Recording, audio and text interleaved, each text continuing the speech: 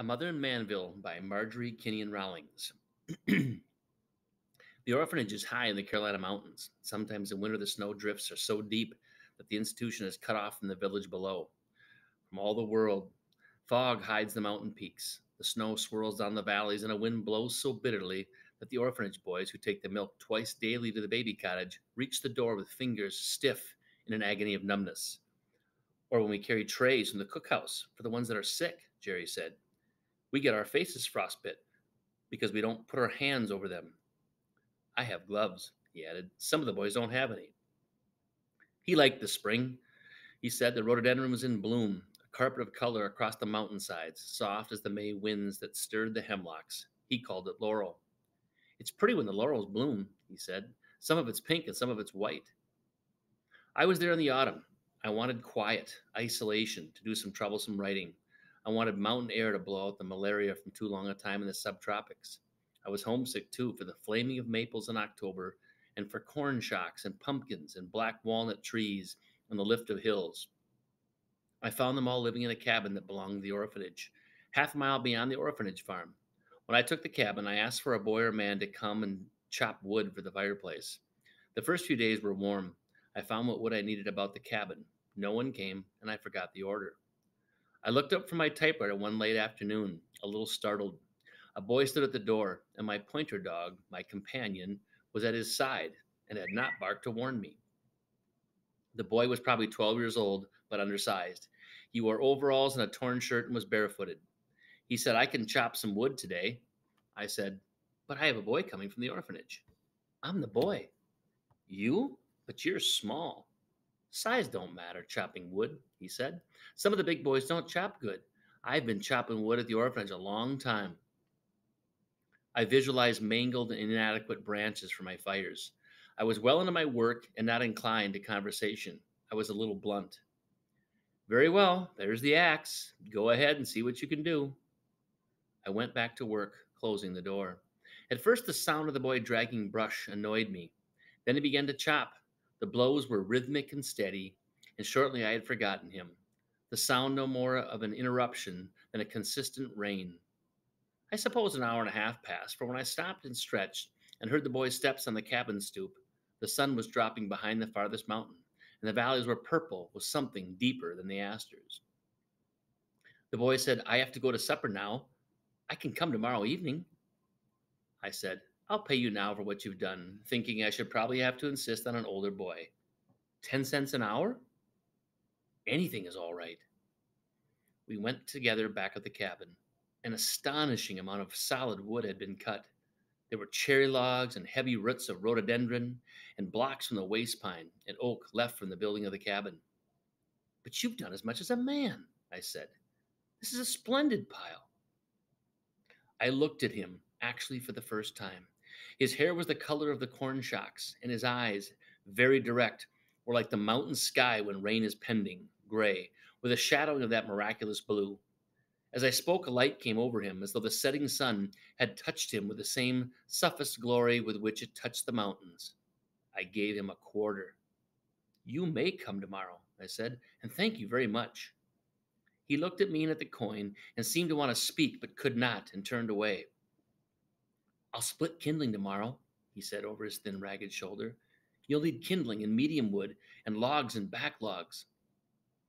At daylight, I was half awakened by the sound of chopping. Again, it was so even in texture that I went back to sleep. When I left my bed in the cool morning, the boy had come and gone, and a stack of kindling was neat against the cabin wall. He came again after school in the afternoon and worked until time to return to the orphanage. His name was Jerry. He was 12 years old, and he had been at the orphanage since he was 4. I could picture him at 4, with the same grave gray-blue eyes and the same independence. No, the word that comes to me is integrity.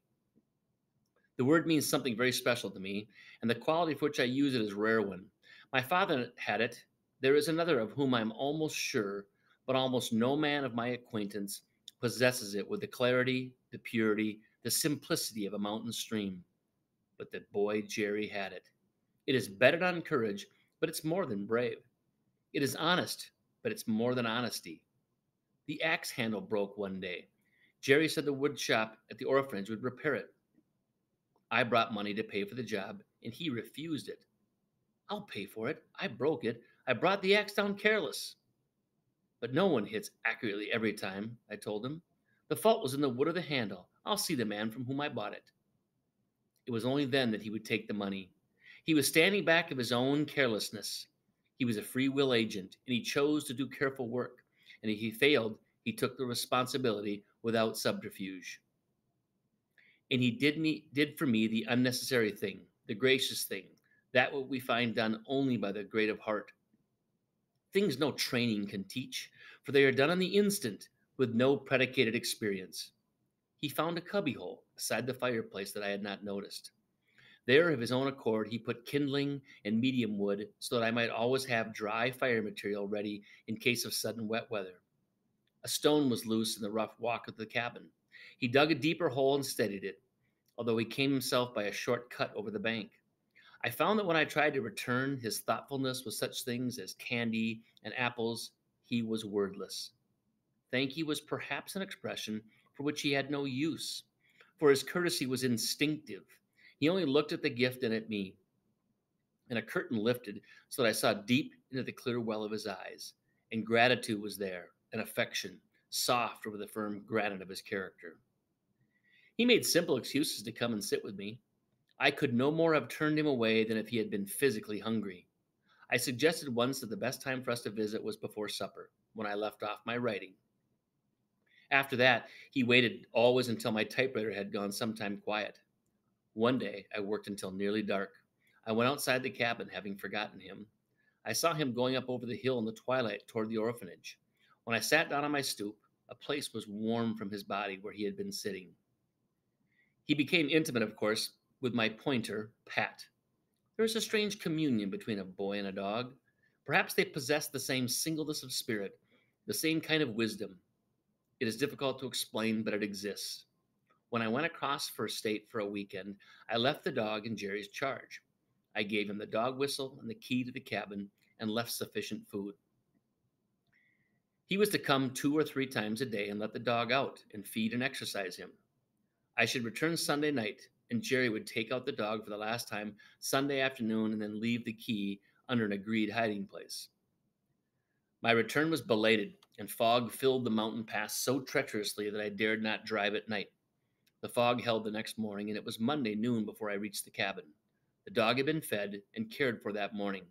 Jerry came early in the afternoon, anxious. The superintendent said nobody would drive in that fog, he said. I came just before bedtime last night, and you hadn't come. So I brought Pat some of my breakfast this morning. I wouldn't have let anything happen to him. I was sure of that. I didn't worry. When I heard about the fog, I thought you'd know. He was needed for work at the orphanage, and he had to return at once.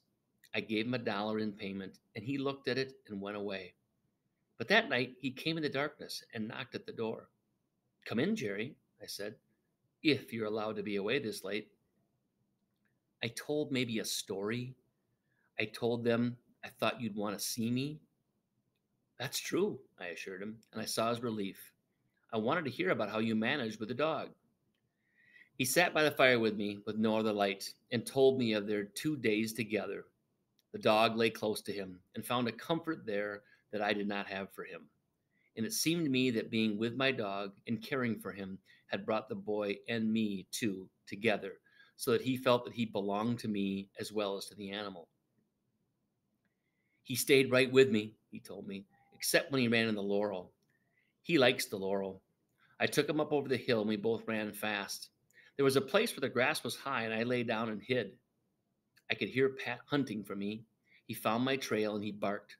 When he found me, he acted crazy, and he ran around and around me in circles. We watched the flames. That's an apple log, he said. It burns the prettiest of any wood. We were very close.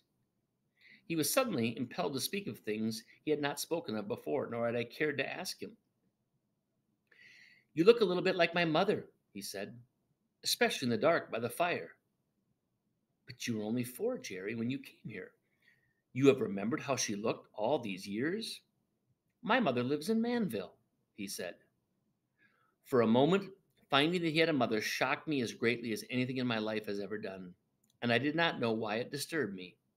Then I understood my distress. I was filled with passionate resentment that any woman should go away and leave her son. A fresh anger added itself. A son like this one. The orphanage was a wholesome place. The executives were kind, good people. The food was more than adequate. The boys were healthy. A ragged shirt was no hardship, nor the doing of clean labor. Granted, perhaps that the boy felt no lack. What blood fed the bowels of a woman who did not yearn over this child's lean body that had come in parturition out of her own? At 4, he would have looked the same as now. Nothing, I thought, nothing in life could change those eyes. His quality must be apparent to an idiot, a fool. I burned with questions I could not ask. In any case, I was afraid there would be pain. Have you seen her, Jerry, lately?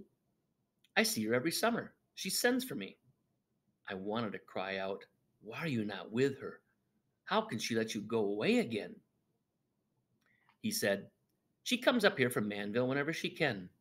She doesn't have a job now. His face shone in the firelight. She wanted to give me a puppy, but they can't let any one boy keep a puppy. You remember that suit I had on last Sunday? He was plainly proud. She sent me for that for Christmas.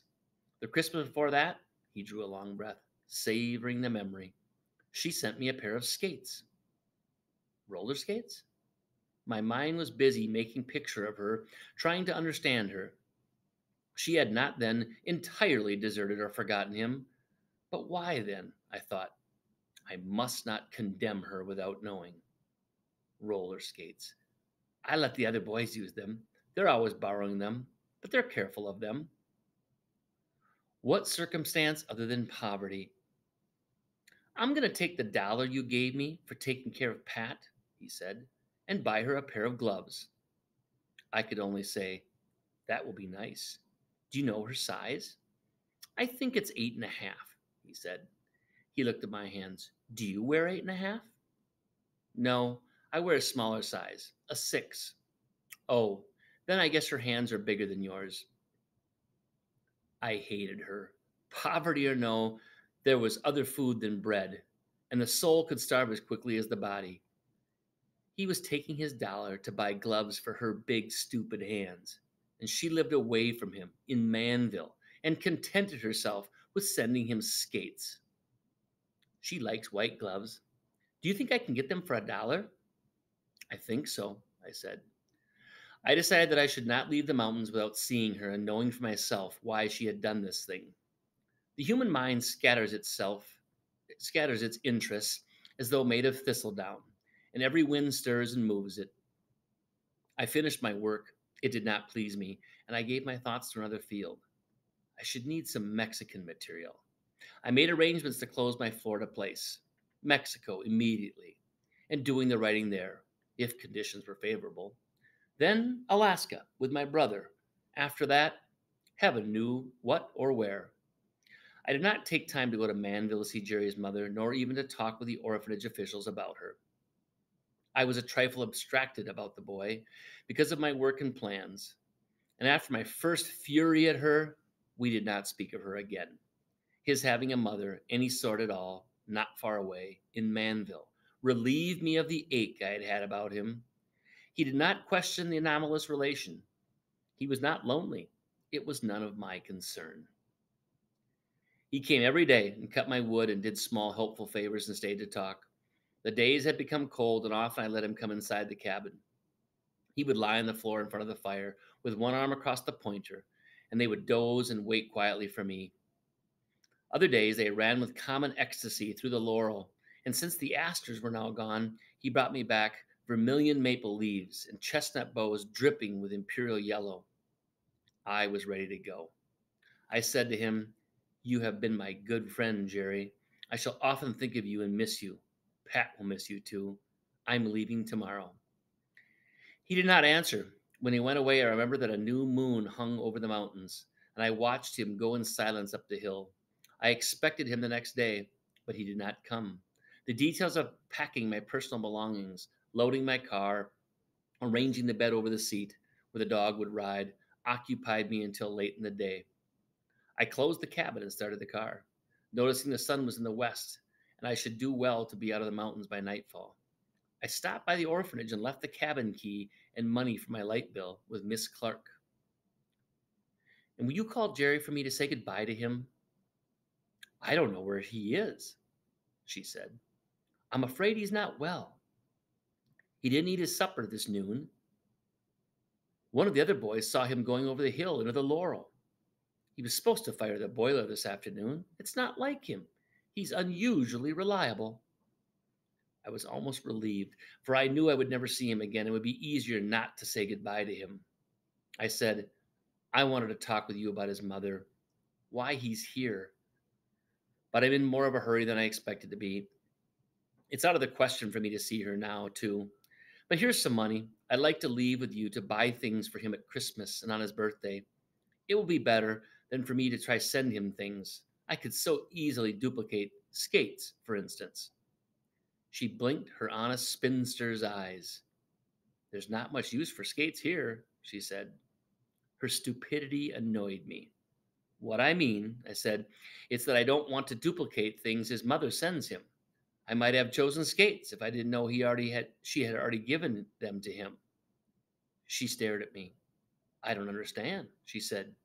He has no mother. He has no skates.